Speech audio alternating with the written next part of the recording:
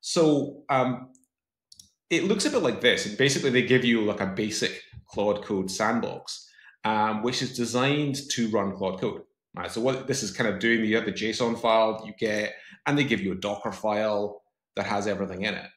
But obviously, this is designed for like Node.js development. So it like, sets up all the things you need for Claude Code, but not necessarily all the things you need for their project. So they have the dev container, they have a Docker file, and then they have this init firewall. This was kind of fun. This is a security thing they've tried to do.